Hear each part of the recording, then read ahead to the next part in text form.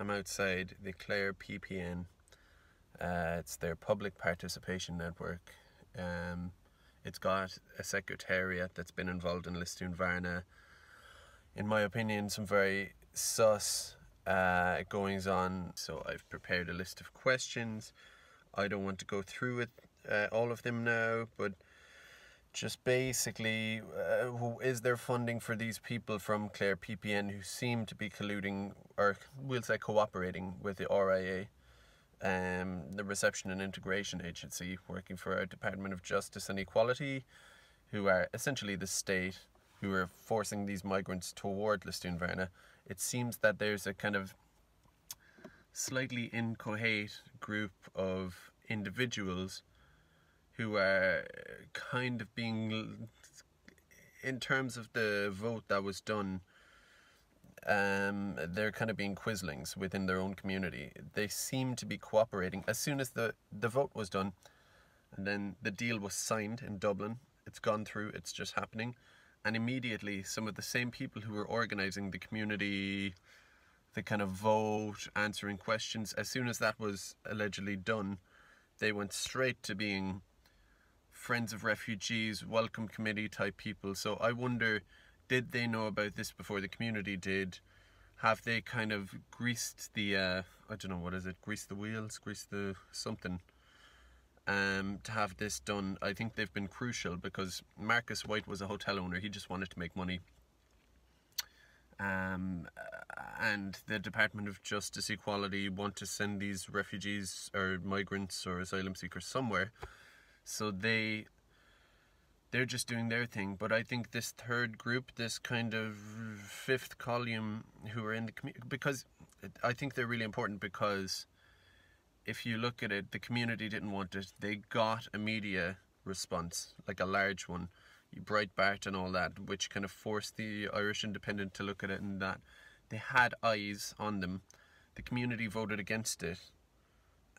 I put that video up of the vote against it. Very powerful when you see it happening like that. They had every defence, and yet it just went along.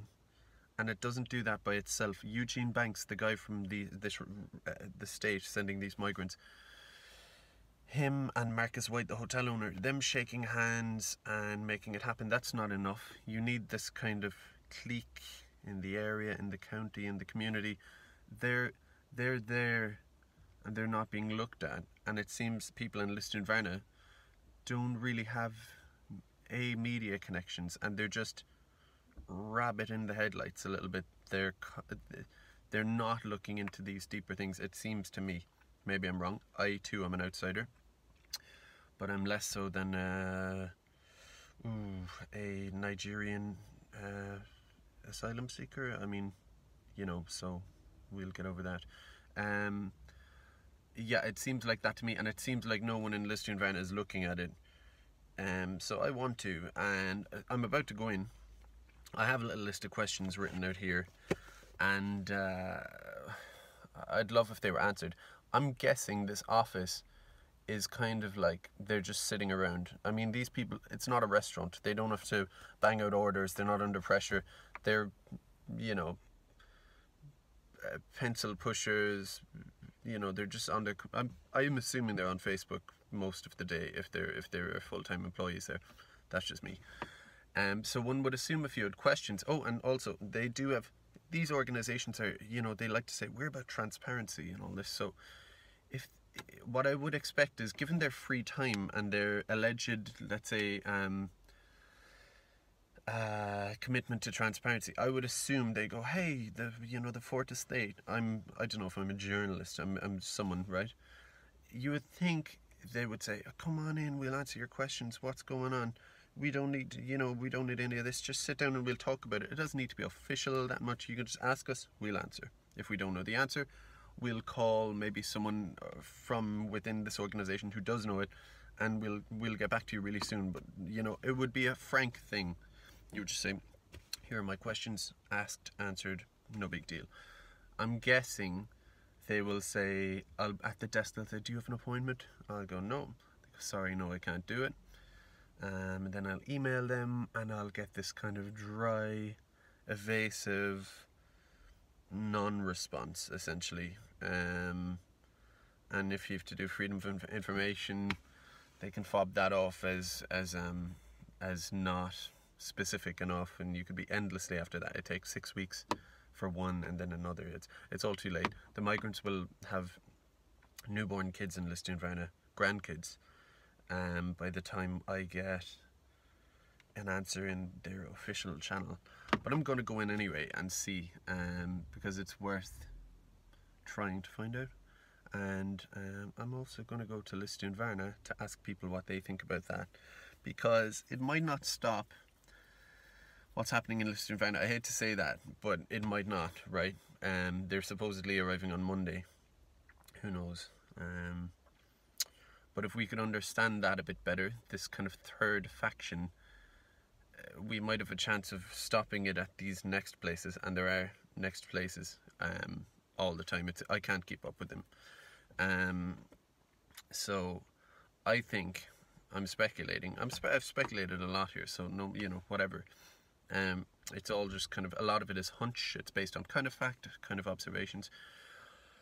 I think from the Reception and Integration Agency, I think it's systematic. These people aren't dummies. They have something like 20-something staff under Eugene Banks working for him.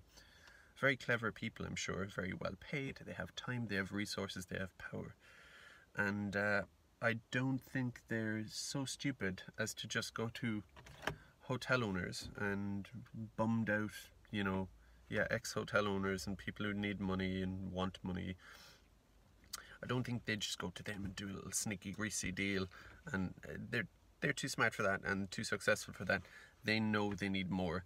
And I think their system I think it's quite systematic. I think they're going from one place to the next and seeking out these people. I don't know, do they find people who are maybe already on grants? They're kind of volunteer kind of people who get maybe EU grants, state grants. Those type of people, they target them maybe. Those people are already engaged in the system. They might not even need to be paid because they're already on that kind of dole. And possibly they are getting paid, and possibly when they set up Friends of Refugees welcome committees, they know there's a grant there. It might not be stated explicitly. They might not get it in the hand in a brown envelope in a sneaky deal with a smoke in the room and a winking. It might be just an understood thing because these people are already engaged in this grant getting system, so they understand what they're going to go for, and the state understand these people as willing recipients, kind of at all costs. And the fact, here's the main thing, I'm going into them now, I should shut up, but I'm going to have a wee smoke.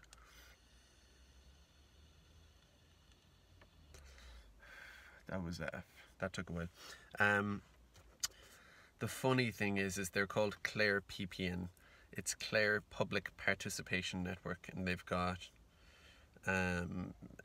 this acronym stands for Public Participation Network, which is hilarious because that suggests they're not the state. They're more, we reach out to the community and feel what they want and we go back. Well, this vote was 93% against, and they're just going, oh well, we're just going to cooperate with the state and bring in these migrants anyway. We're going to be the facilitators. Ridiculous. Also, I think they are representatives of Clare County Council, and they're meant to be feelers in the community for this Clare County Council. So it's them, Clare County Council. I don't understand how they are directly linked to the RIA now. Why? And also, yes, why are they cooperating with the RIA when their job is, they're meant to side down. They're meant to side down toward the community, but they've sided up to the highest level, to the state level, and you could possibly say the EU level, in a sense, we all know. So it's just doesn't make any sense to me. I'd like some answers. There's more to it than this as well. There's a reason why I'm saying all this. I didn't just pull it out of my ass. I've been up in LISDOONVARNA, I've spoken to people, I was at that meeting, I saw certain things and certain people and certain things were said and this and that have led me to the point of sitting in a car park about to go in here and get get bounced immediately by a receptionist. But anyway, I just wanted to tell you, I hope it wasn't too rambly and you kind of get it maybe or whatever, but that's why I'm here, and we'll see how it goes. Thanks.